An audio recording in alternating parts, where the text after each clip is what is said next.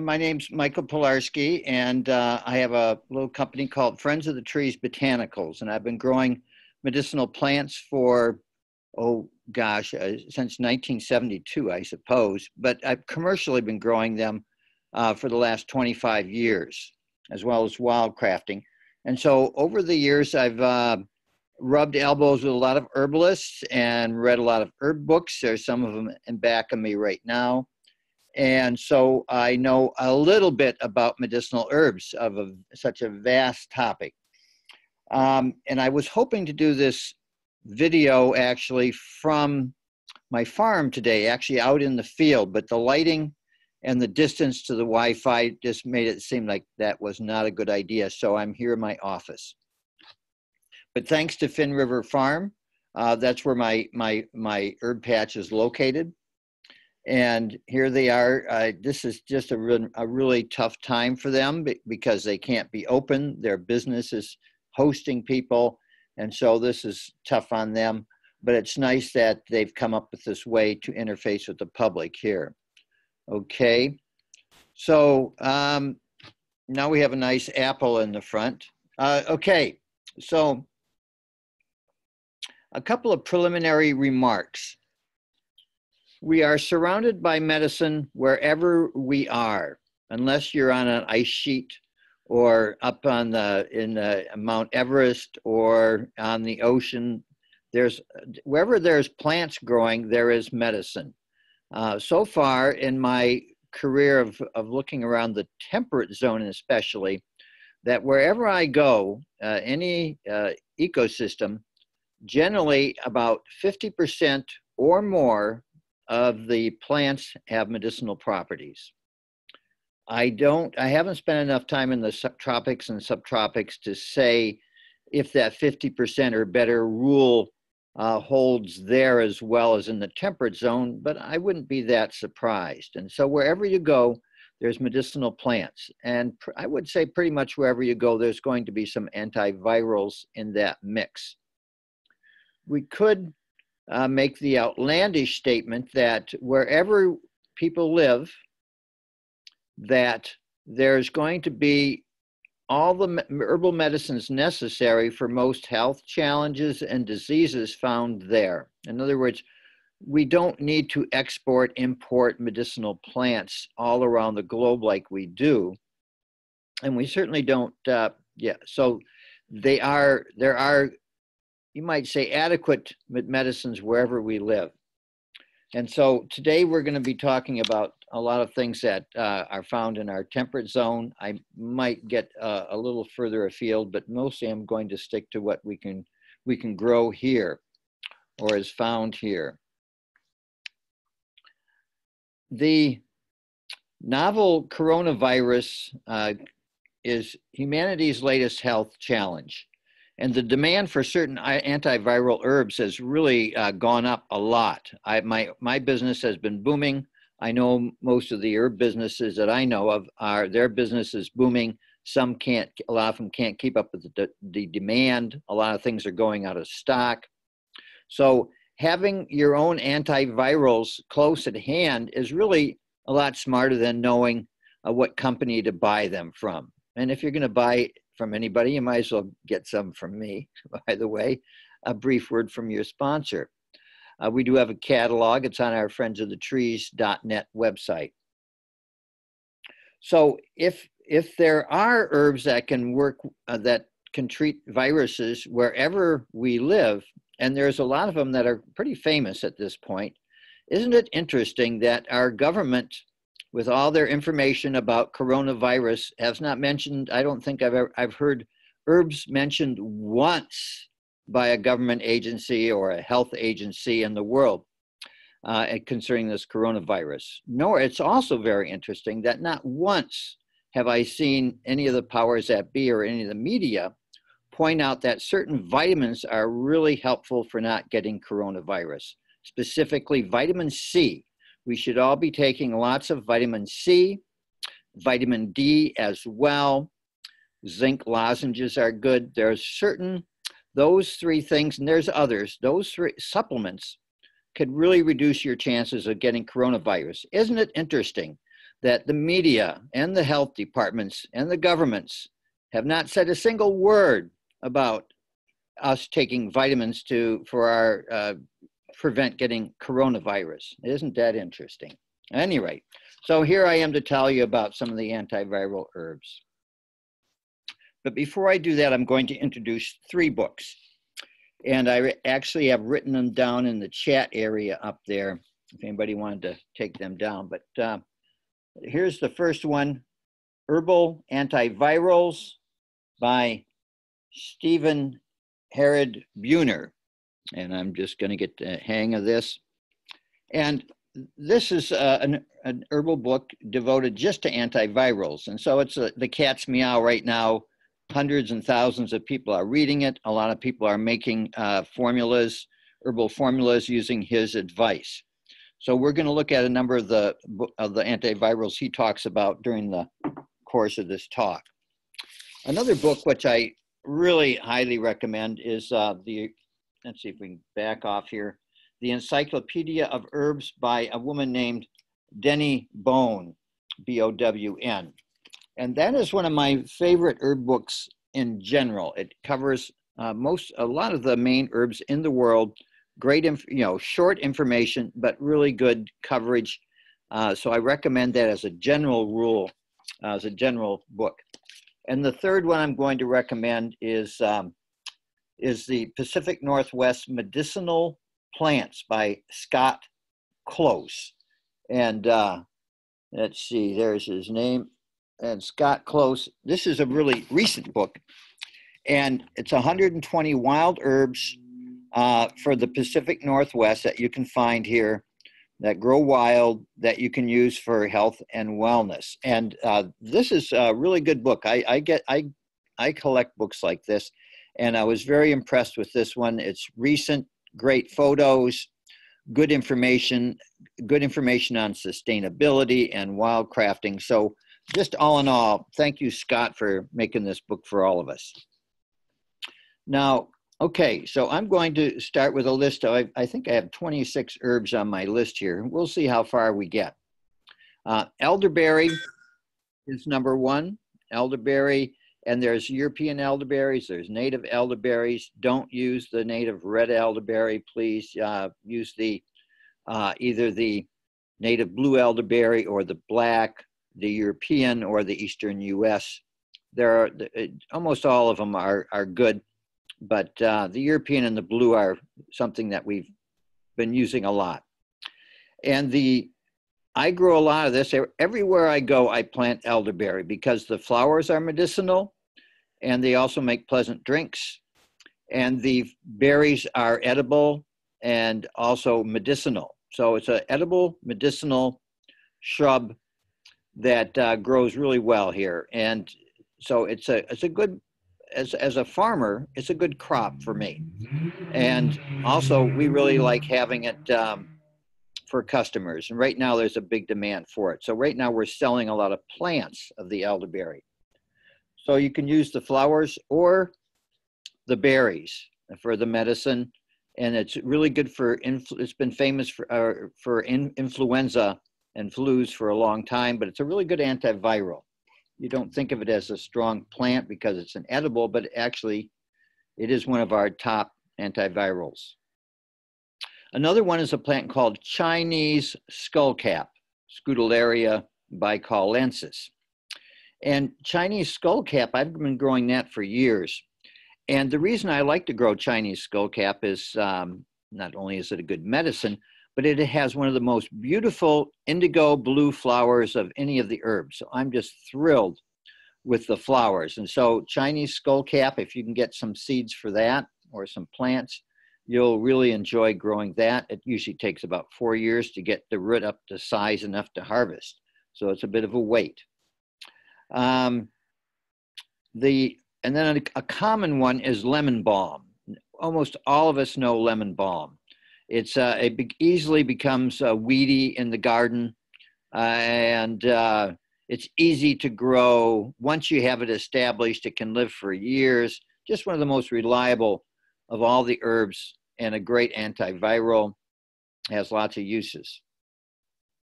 Another one is Osha, or ligusticum. Now, there are many species of ligusticum, and wherever they're found in the world, the native peoples use them for medicine. Ligusticum is found throughout the temperate zone, many different species. They're all medicinal and used by native peoples. It's in the Umbelliferae family, and it's considered difficult to grow. But I'm including it here because it is not impossible to grow. I've grown it before in my gardens, and there's two ways to get it started, either from seed or from small crown divisions. And so when next year or this fall, I am planning on going to the Osha fields here in the Cascades and get there at the time when the seeds are ripe or just barely at the early ripening stage. I'm going to harvest the seed and I'm going to send them to whoever wants seed. The trick to growing ligusticum or Osha from seed is to do fall sowing of the seed rather than letting it get dry and store over winter or for several years. It likes to be sown as soon as it falls to the ground, so to speak. So I want to be able to get fresh seed to people. So stay tuned if you're interested in some fresh seed. And I'll also be harvesting a lot of the roots for these orders I'm getting. And the larger roots will have a lot of small, you might say, sub-crowns. And so I can cut those little babies off and sell those to people, and they can plant them and then grow them out to be a larger plant. So again, it takes some years, but a lovely plant. So Osha has a reputation of being over-harvested in the wild, in some places at any rate. And so we do have to be, we can't just rely on wild for Osha. We need more people growing it. So I hope that some of you will rise to the challenge and work on getting some Osha growing and working with Osha. Now, if you don't have Osha, but you're looking for that Osha kick, consider using lovage. Lovage is Levisticum officinale, and it's closely related to ligusticum. In fact, at one time it was botanically classified as Ligusticum levisticum. So it actually, so it's quite similar. It isn't as strong, but it is a good medicinal herb. It's very super easy to grow and much more available in the trade. So if you get a chance, grow a lovage or two in your garden as well. That's a good substitute. The next really big antiviral I'll mention is Lomatium dissectum. Now this is another umbelliferae, and just like the Osha and the lovage, and it's found in eastern Washington, growing on dry, rocky, or gravelly, or sandy slopes. It only grows where there's super free drainage in the soil. It dries out in the summer and goes completely dormant. It does all of its growing and maturing of its seeds in spring through late spring, and then in summer it goes dormant. It's very difficult to grow in your garden. It's possible. I've done that one as well, but it's difficult. Because it needs that dry summer dormant phase, and for all of us in Western Washington, we don't get that good of a summer dry spell. It probably would work if you put it in a really coarse substrate, like they say, plant it in straight gravel or in a sand pit. There actually is found some Lomatium dissectum in the San Juan Islands on the rockiest, hottest bluffs on the islands. Very rare, so I wouldn't advise to go find it there and harvest it. But there's a lot of it in eastern Washington, all the way up into British Columbia, Alberta, Oregon, Idaho, Montana. So Lomatium is very abundant and very common in eastern Washington if you're in the right habitat, mainly bitterbrush habitat. So the trick to growing Lomatium, again, is fall sowing seed. And one inadvertent experiment I did. I was cleaning Lomatium dissectum seeds because I was filling a seed order. And I had all these seeds and I was cleaning away, and a lot of them fell on our gravel driveway where I was doing the cleaning. And so behold, lo and behold, that fall and next spring, hundreds of Lomatium seedlings sprung up just in the gravel driveway. They loved it. They thought that a gravel driveway was the perfect place to germinate. So a little tip, if you want to, again, we could supply seed of that. We can't do offshoots on that one.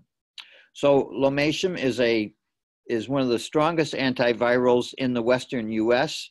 So it would mean that it would be one of the strongest antivirals in the world. It's really a world-class antiviral, antibacterial, antifungal, antiparasite. It kills most disease organisms, you might say, on contact.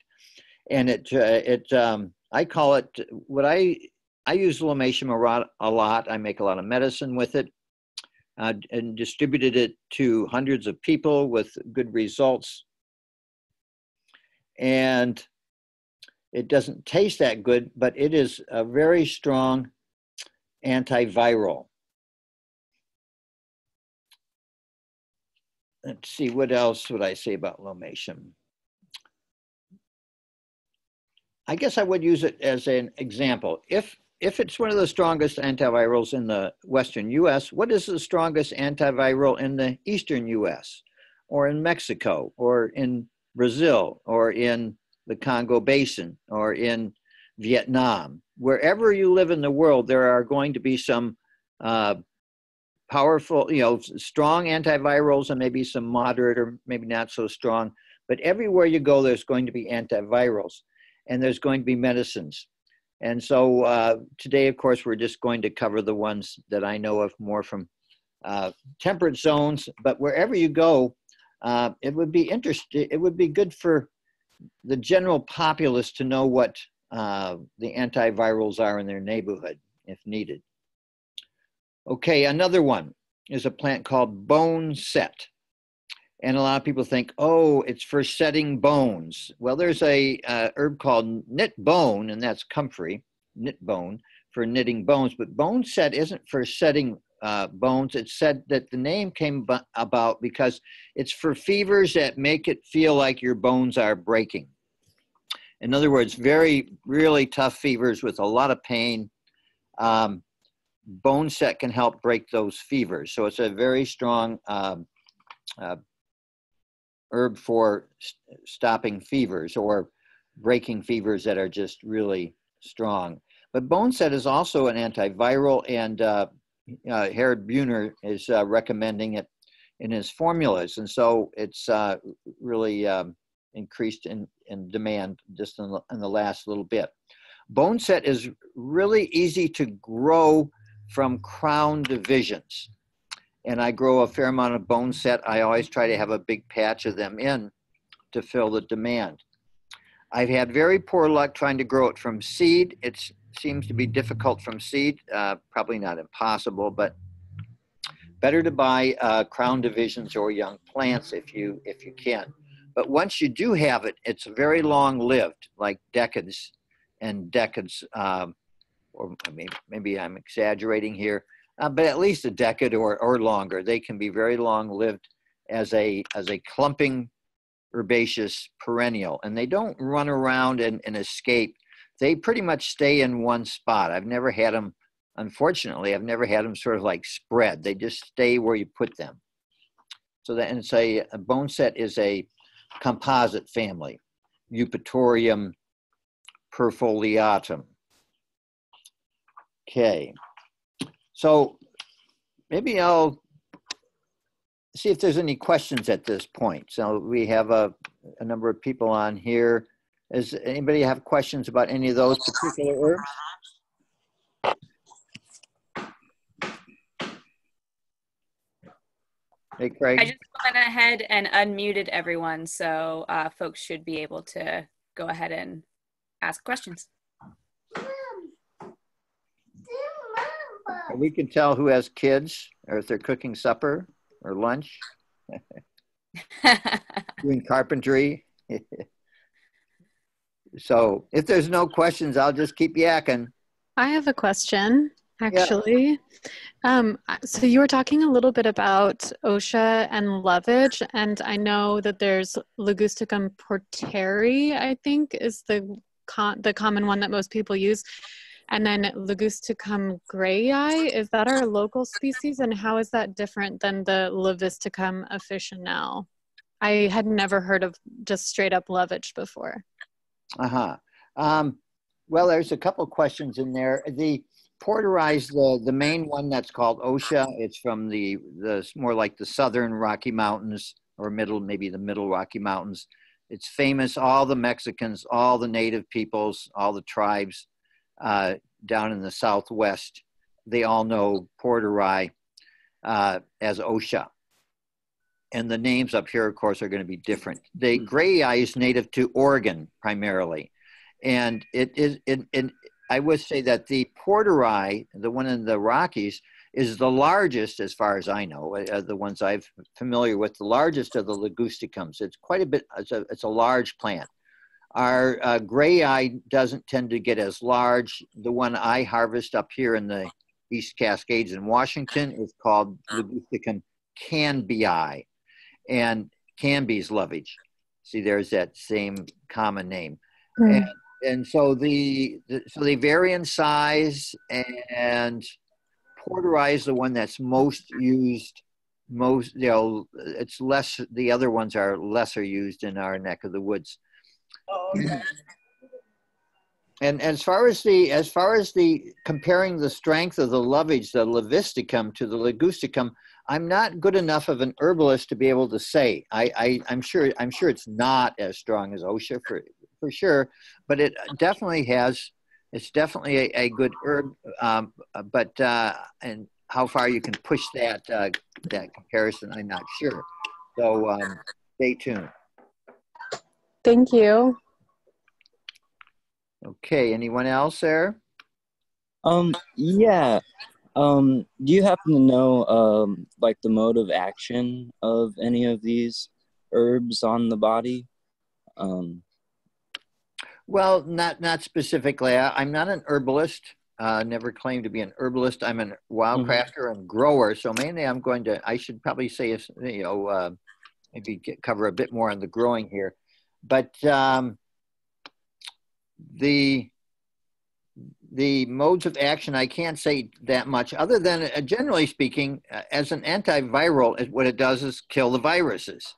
And as I said from the case of Lomatium, it just, I think of it as that it just, once you take it, it goes into the body and it just gets into your bloodstream and goes to all parts of the body and kills kills whatever disease organisms are there. It's used, Lomatium, for instance, is used in HIV/AIDS patients, hepatitis C patients, Bars-Epstein, people that have long-term viruses. It isn't going to eliminate some of these kinds of viruses, but it really kills a lot of them. So it reduces the viral load, and it really helps keep the patient from getting secondary illnesses. So, but in my own experience, when I take Lomatium, if I'm the time to take it, and in terms of Lomatium, probably I would say this probably in general for antivirals or herbal medicine in general, is at the early onset of a sickness.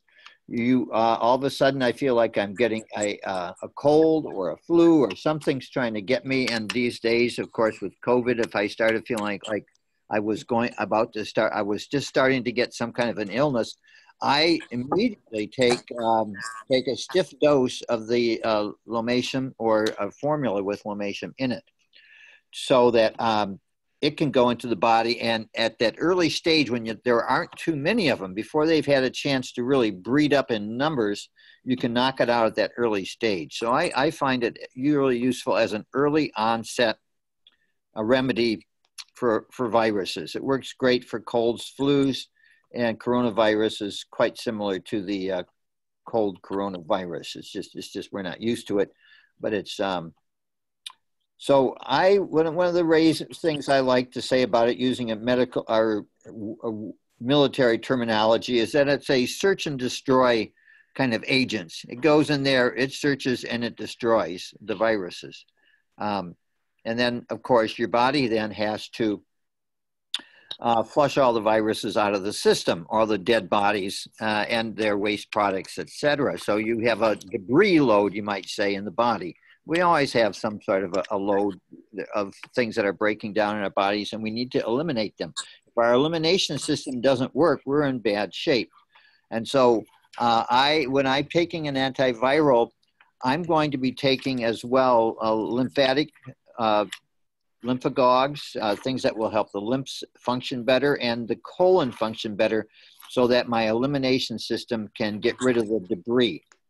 So that's sort of a follow-on to the killing of the disease organisms. You also have to be able to eliminate all that debris. And I find, and I've read in the literature that a lot of times a disease that you might pick up a few of, some organisms during the day, at night when your body is sleeping is a lot of times when they tend to really sort of ramp up their activity and really go for it.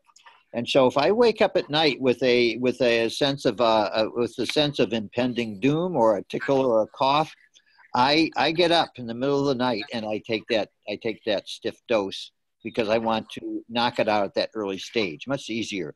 Once you're heavily, if someone has a very bad flu, a very bad cold, or coronavirus, something, just taking some antivirals may assist the recovery. It may reduce the severity, but it isn't going to is very unlikely to miraculously cure them right off the bat like a silver bullet. It's the early onset is where it's most effective for these antivirals. So does that help, Craig? Yeah, thank you. Okay. Okay, let me go on with some other plants here, and then we'll see where we go next here. Let's see. Licorice. Licorice is, we tend to think of licorice as something that's in candy. It's sweet, it's tasty, but licorice, the medicinal licorice root, has a lot of useful things. Evelyn, maybe it would be good to mute people again for a bit. I'm getting a little feedback here. Okay, so licorice, there's European, American, and Chinese. And the European licorice in particular is what I'm going to be talking about now. Licorice is takes a long time to, again, it's one of those 4-year or longer before you harvest it as a root. It's it's relatively easy to grow from seed and also from root divisions. So once you have it growing, you can then cut up the roots and every piece will grow.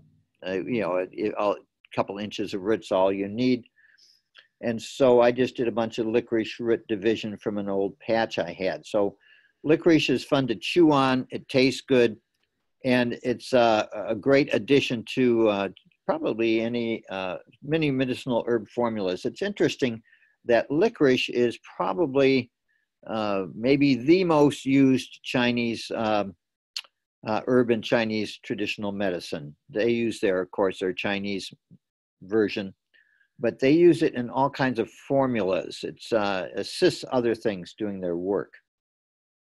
It's a legume.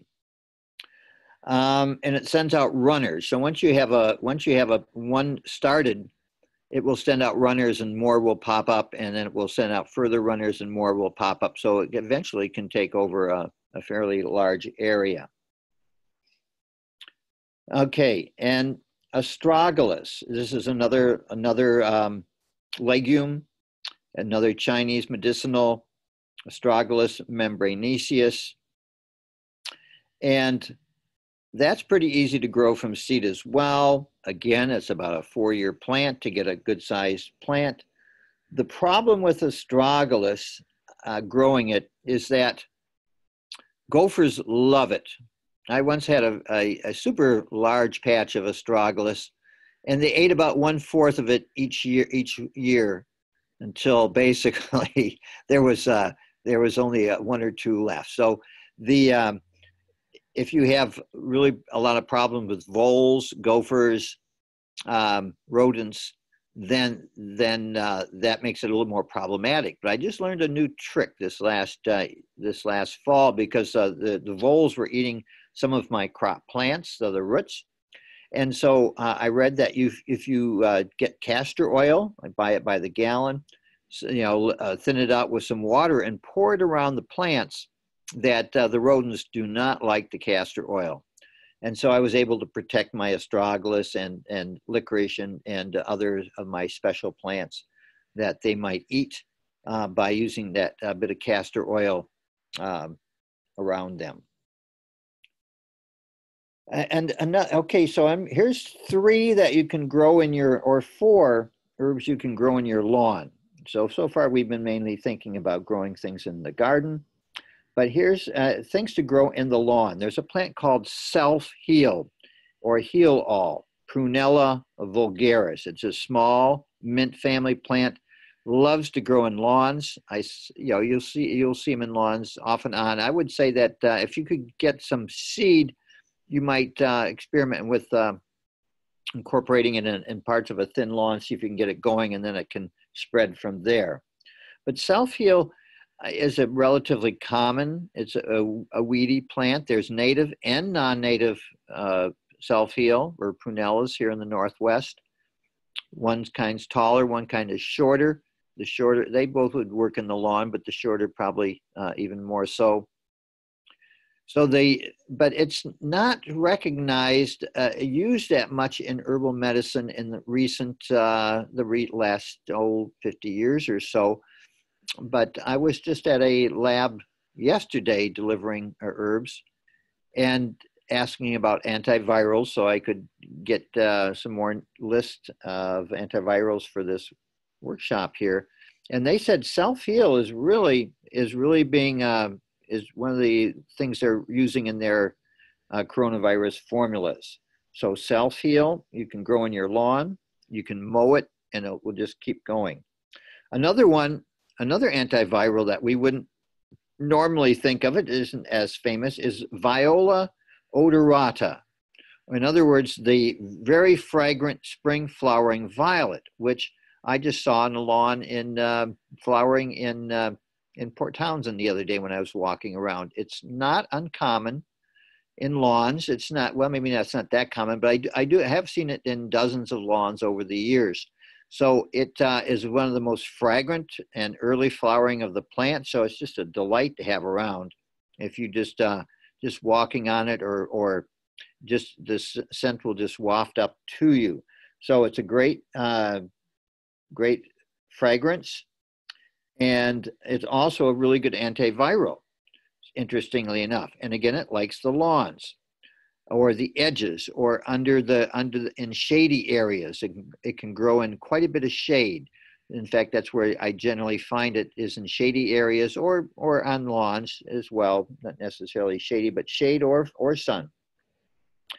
Another lawn plant that I wouldn't necessarily call it an antiviral, but it has so many useful medicinal properties, is yarrow. Yarrow can be a tall plant, but it persists quite well in a mowed lawn. And so you could have yarrow in your lawn, and then of course dandelion. What is a lawn? A complete lawn without dandelions in it. It's amazing that people spend so much money trying to kill one of the most useful plants in the world. It's a great medicinal, especially the root, and it's the leaves, the flowers, everything is edible, including the roots. So it's an edible and a medicinal that's very common, and sort of, you might say, somewhat underappreciated world-class herb that you can grow in your lawn. So if you don't have enough dandelion in your lawn, I suggest getting some seeds, spreading them around. So a medicinal lawn would be a great asset to the home instead of just that plain old grass. Now, here's another antiviral that's very famous, and that is St. John's wort. St. John's wort can be grown in the garden or it can be found in the wild. It's a common weed. I find it in Western Washington and Eastern Washington. Mainly in Eastern Washington is where the really big patches are. I would love to find more big patches in Western Washington. I drive 300 miles one way to get to my really best St. John's wort patches. That's the kind of places where I can go out and harvest 100 pounds in one day. That's a kind of a long day to get 100 pounds, but possible. But here in Western Washington, you'll generally find it along roads. It doesn't seem to leave roads very far, generally. And so a lot of times the roads, if they're too busy, you don't want to harvest there.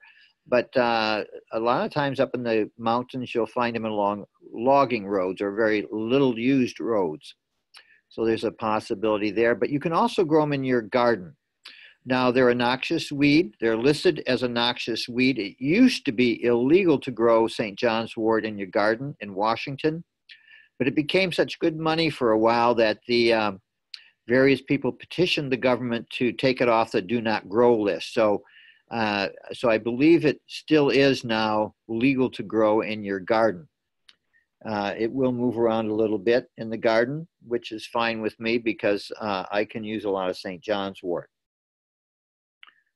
And so St. John's wort is antiviral, plus it's also stress reducer, and it also repairs damaged nerve endings. A lot of people think of St. John's wort, oh yes, it's easy, it's a feel-good herb, makes you feel better, it's good for stress, but it actually, the reason it's so good for stress and for the nerves is that it repairs damaged nerve endings. And not that many people repair damaged nerve endings, or not that many herbs. So St. John's wort is, in our stressful times, it would be a great one to add to your protocol. And now I'm going to look at a few spices, and then we'll see if we can have some more questions here. But I have looked at lists of spices many times, and I can't think of a single spice, plant, herb that's used for a spice that isn't medicinal at the same time. So spicy foods also have a lot of medicinal value. Now, some that in particular that are antiviral are oregano. And a lot of people know oregano oil, or oil of oregano, that is really, really high quality medicinal. It kills a lot of disease organisms. So oregano in your food, and garden sage, the common garden sage, Salvia officinalis, is again antiviral. Basil. So when you're eating your pesto, that's a great medicinal as well. And rosemary antiviral as well. Ginger, it's a bit more difficult to grow ginger here, but possible. There's a greenhouse plant or a plant for a large pot. Fennel and garlic. The garlic as a raw is, you might say, medicinal, and garlic as a cooked herb, or as a spice, when it's cooked, loses a lot of its medicinal properties. So it's medicinal cooked as well, but for the really strong medicinal properties of garlic, that's when you use it raw. So we have a lot of our spices that we can be using as well in our protocol, and that's one thing that is generally not out of stock. I mean, it may be difficult to find astragalus or lomatium or osha, but you pretty much can always find oregano, basil, rosemary, garlic, and the spices. So if you want to use medicinal herbs, but not be caught using medicinal herbs, if they ever make it illegal, you could still be using spices. So probably not go that far. Okay.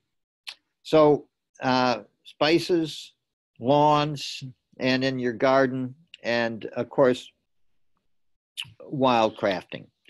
So let's maybe, we got another 16 minutes here. Maybe let's try, see if there's any more questions or comments at this time.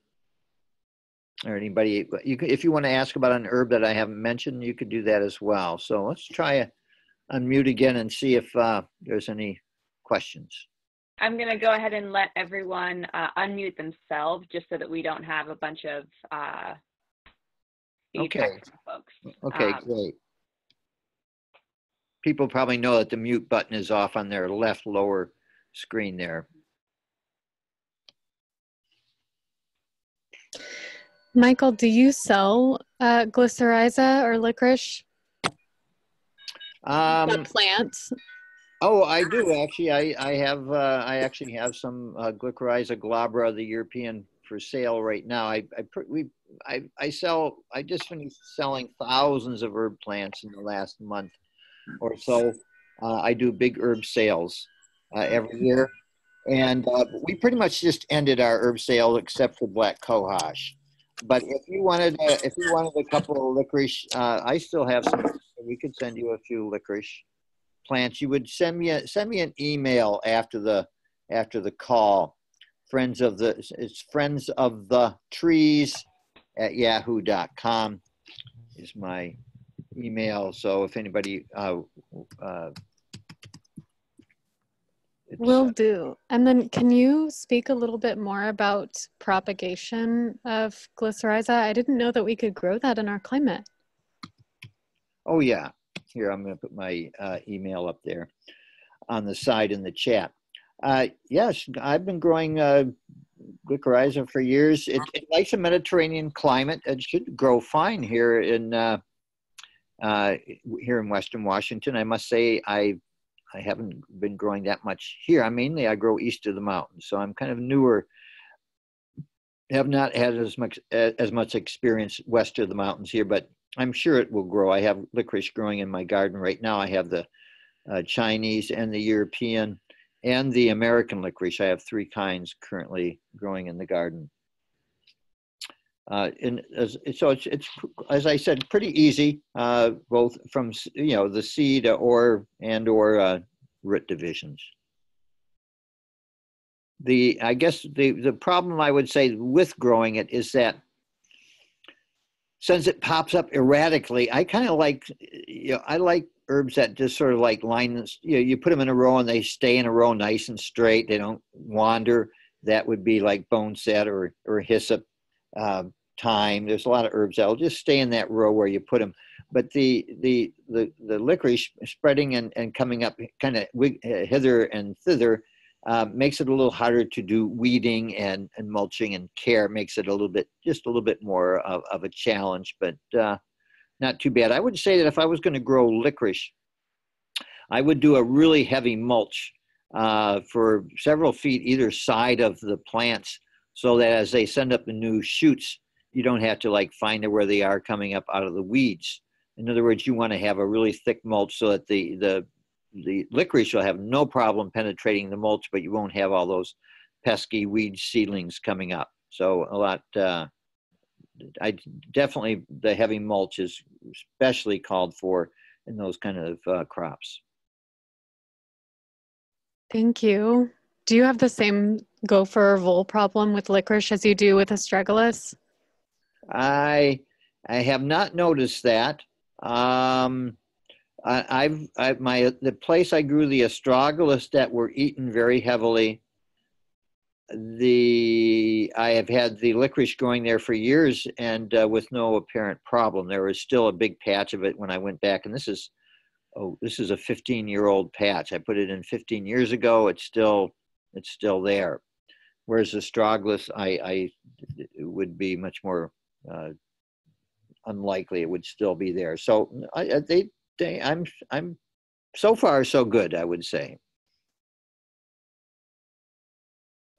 Cool. Thank you so much. Okay, Lauren, where are you at, by the way? I'm actually staying out at Compass Rose Farms. Oh, okay, you're close here then. And I know where Mahala is. Where's Craig from? or if he's... Yeah, I'm here in Port Townsend. Okay, so it's all kind of local. It's a local group here. Okay, great. Well, we're recording this, so we'll be putting it up for people in farther away places as well. Okay. Yeah, so any other questions here? I love questions, and I don't have to think. Yeah, I was really interested that garlic loses a lot of its medicinal value after it's cooked. And I was wondering if all these other plants were like that, and kind of like the implications of that for herbal teas, for example, or yeah, do you think all these things lose their value when they're boiled or Oh, cooked? by no means. Some of them actually release their value when they're heated or cooked. So Oh, some things are going to improve by the cooking. Other things are going to be depleted by the cooking. So it really varies. But we do so much of our herbs by making a tea. Now, as a tincture maker, it's interesting that there's a lot of medicine is taken by tincture form in Europe and North America in particular. And a lot of manufacturers use a dried herb to make the tincture, and other manufacturers mainly use fresh. And I've been studying this for some time. In my experience, or in my studies, I would say that something like maybe 80% of all herbs are best tinctured fresh rather than dried and then tinctured. You'll lose something just in that drying phase, which is oftentimes, you might say, a heating phase as well. Some herbs they can be dried and retain their properties quite well, either dried or fresh, so they can be used either way. And a few herbs are enhanced by the drying process and are best used tinctured dried, and that would be things like orange peel and ginger, and there's maybe a few other things, but by and large, fresh is definitely better. Now, if we look at nettles, for instance, now I'm not touting nettles as an antiviral, but if we eat a lot of nettles and we make a lot of nettle tea, it's a fantastic medicinal, rich in minerals, etc.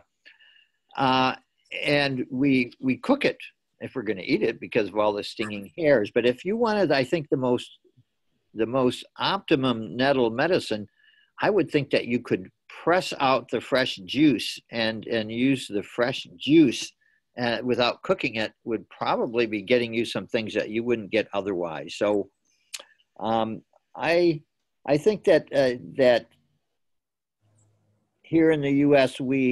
that there could be a lot more thought given to how can we consume herbs more in a fresh form rather than in a dried form or a tea or cooked in some way. So that would be a great conversation to have about, maybe 5 to 10 really very knowledgeable herbalists and herbal manufacturers sit here and look at different herbs one by one and see what kind of information we get. I will point out that most Chinese medicinals are consumed in China as a simmered tea. In other words, not just like a light simmering, but they really cook their herbs down quite a bit, a lot of their herbs. And so they're taking strong decoctions. And if you go to Ayurvedic medicine from India, a lot of the Ayurvedic medicine people, they actually ingest the herbs. They don't make a tincture and throw part of them out. They don't make tea and then throw part of them out. They actually eat the whole herb in some way or another. So, what is the most efficacious way to consume our herbs is something that we need to spend more time on that. And I would love to go to a workshop specifically on that by somebody. So that's a really good question there, Craig. The cooking time versus not, and again, it's going to be all across the board. Some plants are going to be yes, some no. There's no one size fits all on this one. Fascinating. Thank you. I'll do some experimenting maybe then. Okay. Okay, so we only have 6 minutes left here. So I'm maybe just going to mention just a couple more here. Echinacea, of course, is just a very famous medicinal. And lately I've been, there's a lot of people that want it. It's antiviral, but it's all antibacterial. It has a lot of different uses, and it's a beautiful plant to grow as well. And it's quite easy to grow. At least the purpurea is. Maybe the strongest of the echinaceas is Echinacea angustifolia, and that one grows in the Great Plains. And generally, it's said that it doesn't grow very well in Western Washington, this kind of a climate. It likes the dry interior climate with colder winters, I believe. There's another plant called redroot, which I use in my lomatium and my antiviral formulas. Redroot is a native plant that mainly is found east of the mountains. It is found west occasionally. You can grow it in your garden. I have grown it. You can buy the plants from certain nurseries. But in my experience, the best redroot is plants that are like, let's say 25 years old or so. In other words, older plants have much redder roots than the newer ones. So if you want to get good redroot, you pretty much are going to have to go out there and wildcraft it in eastern Washington and the East Cascades, or it's found all the way across eastern Washington in forests or forest edges, especially after fires. So there's, I guess a question could be, could I grow redroot as good as nature can? Probably not. Can I grow yarrow as good as nature can? Probably pretty close. Can I grow dandelion as good as nature can? Probably. So there's always been a debate within the herb community as to whether a cultivated plant is best or a wildcrafted plant. The generally accepted is that wildcrafted plants are going to be stronger than the same thing that's been cultivated. However, since some herbs have been over-harvested in the wild, then some buyers will prefer it to be from a cultivated source just because they don't want to contribute to further decimation of it in the natural habitat. So as a wildcrafter and a farmer, I am I love wildcrafting. It's a lot less work. God, you might say, nature grows the herbs, and I just have to pick it. It's just so much easier in general than going out and wildcrafting. And I wildcraft all around the state of Washington and even beyond Washington occasionally. I'm going to Idaho and Montana a little bit. And so I just made 2 trips to eastern Washington. They were like 500-mile round trip, 600-mile round trip to go get wildcrafted medicinals. And it was really dicey there in account of the lockdown. Could I go out there? As a farmer, I'm allowed to go out and pursue my business. Right now, there's nobody checking. There's no checkpoints to check, that you're actually out there on the right business. But I could see a time in the future if as pandemics may get worse or the society suffers more from various hits, that I might not be able to make these long trips to go get all this wildcrafted material. And so I hedge my bets by having a farm that's just down the road that I could bike to, so that I'm always going to have a good access to medicinal plants right nearby. So I recommend that everybody learns how to wildcraft, and I also recommend that everybody have herbs growing in the yard or in their garden, so that if you can't get out, you still have what you need. So local food and local medicine are the wave of the future. And so I believe we're at our time here, and Evelyn will have to finish up here. But thank you all for attending, and I hope this has been useful. You can grow your own medicine. You don't have to, you don't rely just on the system. Take care of yourself. Be well. Thanks so much for jumping in here, Michael. This was super informative, and definitely learned a couple things, and I'm excited for future talks. And bye, everyone. Thanks for joining. It was lovely to have you all here, and perhaps we'll see you again. Okay, yeah, we'll try to do this probably weekly for a few weeks. All right, Awesome. Stay tuned. All right, take care, folks.